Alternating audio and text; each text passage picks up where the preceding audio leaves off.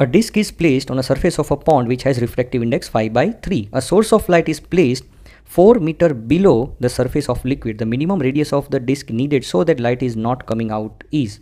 See, let us assume I have a pond, and in this pond there is a liquid whose refractive index is 5/3. Now what is happening? From this pond the light is coming out. Okay, but at a particular angle, because the light is passing from denser to rarer, the light will bend towards the normal. That is, from a small part the light will come out.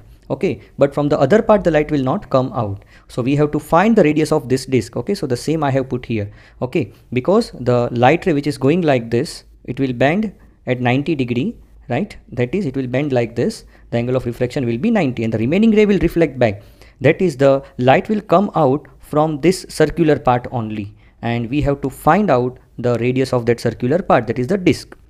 Okay, and this is happening due to the total internal reflection. That is, when the light is allowed to incident at an angle greater than the critical angle, the ray will reflect back.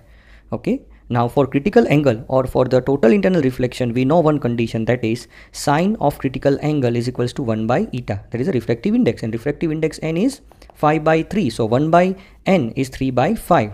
And so here, if we use the trigonometric function, then we know that sine theta is equals to opposite by hypotenuse. So opposite is r and hypotenuse is h, right? And also here, and we have what we have obtained here, sine IC is equals to 3/5. So we can say radius is 3 and hypotenuse is 5, and we want radius, right? So radius is 3. See, because this side is 4 and the ratio of this two side is 3/5 that we have obtained.